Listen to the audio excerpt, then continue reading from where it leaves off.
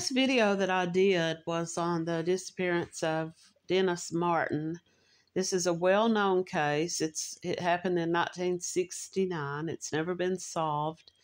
This young boy was on a camping, hiking trip with his family in the Great Smoky Mountains near Cades Cove and was playing games with his brother and some other boys and disappeared and was never seen again. And while I was doing some research on his case, I came upon some other missing persons, well-known cases from the Great Smoky Mountains. This is another missing person from the Great Smoky Mountains. And I think I had already actually made a video about him. I'll have to go back through my searches of my videos and make sure. But this is Derek Lueking.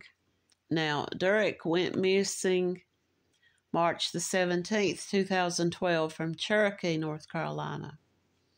This is also in the Smoky Mountains. He was a white male. He was 24 years old at the time of his disappearance. 5'10" and about 215 pounds. He was last known to be wearing a gray hooded sweatshirt, dark colored track pants with a white stripe down each leg, dark colored sneakers, and a waterproof watch.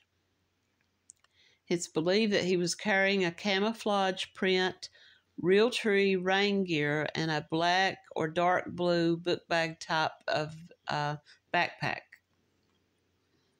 He was his white Ford Escape was accounted for. His car was found.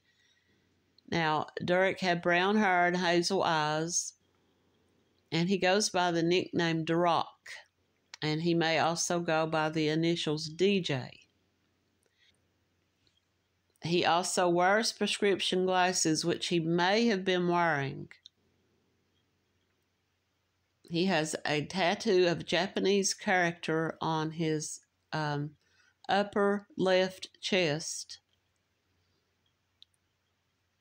Now, the circumstances is Lueking was last seen leaving the Microtel Inn and Suites in Cherokee, North Carolina at 4 a.m. on March 17, 2012.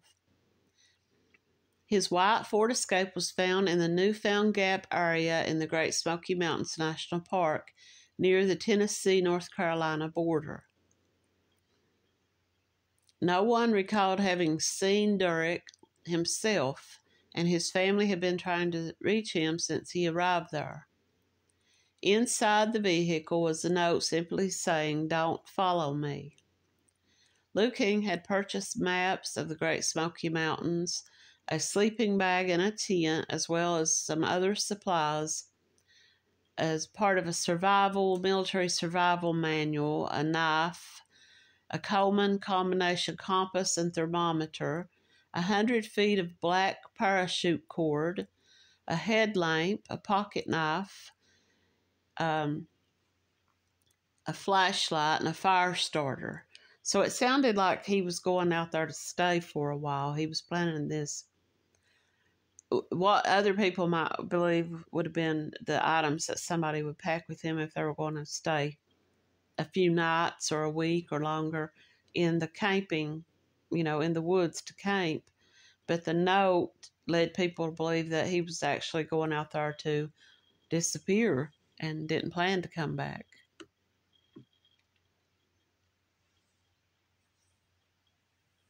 However, he left many of these items, including the tent and the sleeping bag, behind in the car. He worked in the Peninsula Behavioral Health Center in Tennessee. He was an aide. His family said that he was an experienced and avid camper and a fan of survivalist television shows like Bear Grylls and some of those types of shows. They think he may have gone into the park intentionally. They believe he went into the park intentionally to try out his own survival gear skills, but he left behind quite a bit of the stuff that he bought to bring with him. The circumstances of his disappearance are unclear and remain unsolved. This is just kind of a summary of the events. Rangers at the Great Smoky Mountains National Park have been searching for Derek Joseph Lueking, 24, of Louisville, Tennessee, who was reported missing by co-workers and family members March 15th. He was reportedly last seen at 4 a.m. on the 17th at the Microtel Hotel in Cherokee, North Carolina. Since that time, rangers have searched over 40 miles of the Appalachian Trail and other connecting trails radiating from Newfound Gap, and they have not found any conclusive signs of the missing man. He had attended a Christian college and had graduated and was working as a psych tech at a local psychiatric hospital. Derek didn't show up for work, and when he didn't answer his cell phone, his roommate alerted the family and told them that he had not arrived for work that morning. His family left their home in Virginia and drove through the night to Tennessee. Ryan and family members checked his computer and found a search of the Great Smoky Mountains National Park. They also found that he had made a reservation for a hotel. Video footage showed that he had stayed at the Microtel Inn in Cherokee and left the hotel at around 4 a.m. On the bed of the hotel, his family found a Bible, and on the floor was a liquor bottle. Video footage showed that he was only carrying a day pack, but the other items that he had packed or bought, a tent, sleeping bag, and all this other survival type stuff, he had left behind in the car. The family would later research and find that Derek had left his home on the 14th. Over the next 2 days, he had purchased over $1,000 in camping supplies from Bass Pro Shop, Knife Works, and Coleman's. The family also found that he had stayed at the Motel 6 on the 14th. He had stayed in the Smoke Mount Campground on the 15th and the Microtel Inn on the 16th. The family drove through the area where Derek had traveled and found his white Ford Escape on the 17th of March at 8:30 at the Newfound Gap parking area. This is an area that accesses the Appalachian Trail. The car held more strange clues. A note stating, "Don't look for me," was found in the car along with his wallet and car key. The note was not addressed to anyone. In the rear of the Escape was all the survival gear that he had bought. And this was quite a bit of survival gear, including food. Family and friends reported that Derek had recently started drinking. This was highly unusual for him. However, the college he recently graduated from forbid their students to take part in those activities. He could have been taking part in those activities and hiding that. He was reportedly unhappy in his job. People say that it was a very depressing and stressful job, and that many of the employees would also become stressed and depressed themselves. I can imagine working in a psychiatric unit. However, his family disputes any notion that he was suicidal. However, others who worked with Derek and knew him said that he was acting a bit odd. He'd been struggling with his mental health and had also started to become impulsive. Now, he was 24 at the time. This could have been the beginnings of some bipolar disorder that maybe just had not shown, he hadn't shown signs of this before.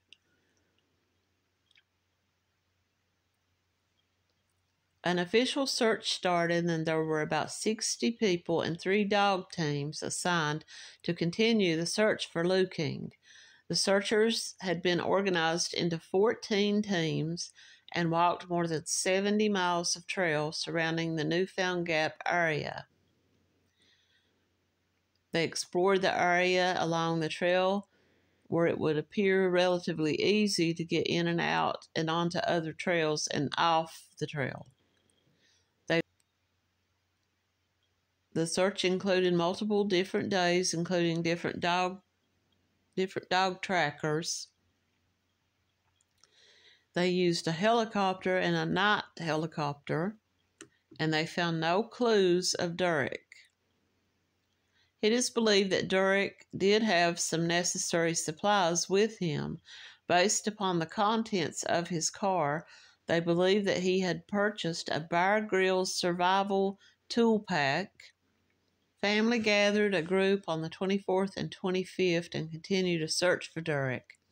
They had a total of over 60 people show up to hike and hand out flyers. Hikers showed up, hiked a total of 175 miles, and handed out over 3,000 flyers to people in the park and the surrounding areas. The Great Smoky Mountain Park Service rappelled down some high cliffs but did not find anything. What made things more complicated is that another man went missing the same week. On March the 18th, 2012, Michael Cochini, 23, was also last seen by his friends on Sunday, March the 18th. Rangers located his abandoned car along a parkway along Newfound Gap Road, about 1 mile south of the park's Sugarland Visitor Center.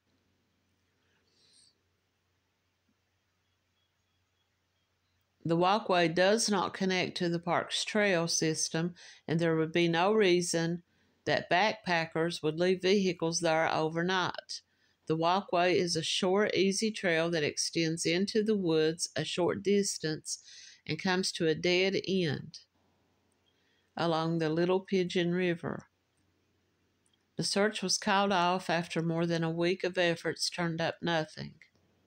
6 months later, in August, a group of park employees who were walking around on a field study discovered items thought to belong to Cochini near the area where his vehicle was parked. They found remains, and these were later confirmed to be Cochini's dental records. Human remains, including a partial skull, were discovered. Cochini, 23 years old, was a Nashville resident. He had been temporarily staying in Gatlinburg. He was last seen by friends at the Walmart in Sevierville at about 2 p.m. on the 18th. Cochini's death is believed to be suicide based upon undisclosed items found with his remains. So what happened to Derek? Through the mountains, come out on the other side and decide to start a new life.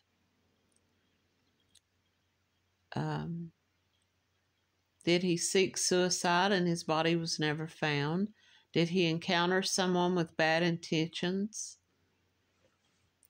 The outcome of Derek's case is still unknown. He is still a missing person, and so the case of Derek Lueking is also still a mystery. And the other person that they named as one of the 5 people who are still missing in the Smoky Mountains was Christopher Lee Cessna. Family members reported Cessna, 45, of Cary, North Carolina, missing on April the 27th, 2011. His park officials later discovered his 2009 Audi at the Newfound Gap parking area. Relatives reported that Cessna had been depressed and thought he could be suicidal. He had a gun that they could never find. Well, this is 3 different men who all had their automobiles discovered in the Newfound Gap area. here's a little bit more on him. He was 45 years old when he went missing. The last date of contact was April the 27th, 2011. He was 5'10" and 230 pounds. He was a white male with brown hair. His family members said that they could think of no reason why he would go there. The park learned that Cessna was missing when they checked the license plate of his 2009 Audi, which had been parked at Newfound Gap parking area for several weeks.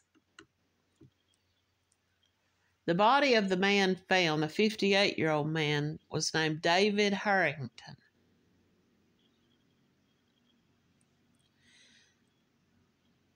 This is dated May 26, 2011. The body of a Florida man was found Tuesday in the Great Smoky Mountains National Park. Evidence indicate that he shot himself after he parked his SUV in a pullout along Newfound Gap Road. Park rangers found his body with the help of search dogs about 250 yards from his car. The man is 58-year-old David Harrington, and after checking his license plate, they were able to contact family members, and the family members told them that he had been missing. They didn't have any idea how or why he was in the Smoky Mountains.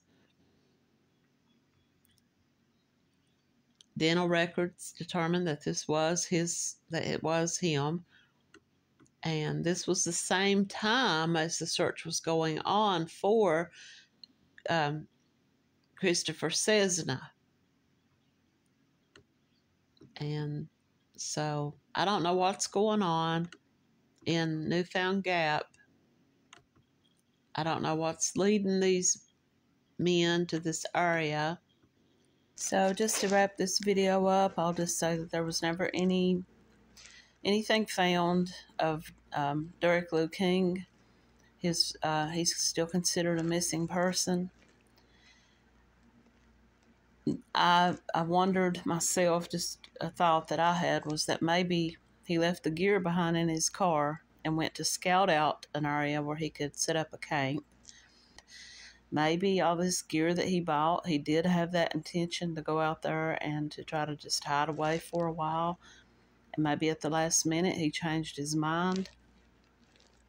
But his body's never been found, and none of his remains or any of his belongings other than what was found in the car. In doing some reading and research and some of the comments that I read, there were a couple of people who wondered if maybe, and this is, personal private business, but is it possible that these men went out there to meet someone, that maybe they were set up, robbed? I don't know if they, the ones that they did find, I don't know if they found their wallets, if they had any money with them or anything like that. Were they killed or were they committing suicide? And why did they choose that area? Like I said before, could it have just been that it was very isolated and quiet and away from... But there were hikers and people in this area, and I am going to continue to look for more information on this David Harrington, because I could find nothing about him other than what was in one small article. There were no photographs, but I am going to continue to look. And I do have another video that I'm going to post very soon about another missing person who went missing in this area as well, and this would be a woman. And if I find anything about David Harrington before I post that video, I will include a little bit more about him. Thanks for watching.